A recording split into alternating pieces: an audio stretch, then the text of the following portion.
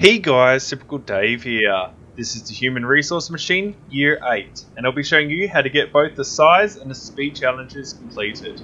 In this one, you have to get 6 or fewer commands and 24 or fewer steps.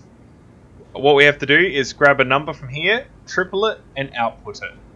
The way we do that is we're going to grab the first number, we're going to copy it to the first box. Then the easiest way, because there's no multiply, we've only got add. So we're going to add to itself and then add to itself.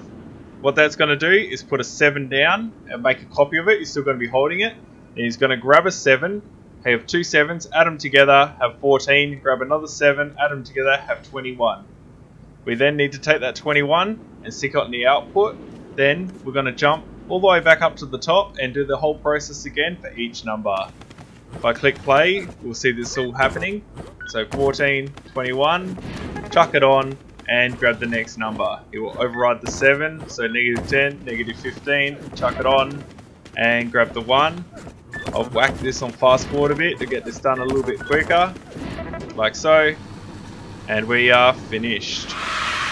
Here's the clipboard to show how well we did. 6 or fewer commands, we did it in 6. And as for the steps, we did it in 24 out of 24, so we've met both requirements. I hope you found this helpful, and I'll see you around.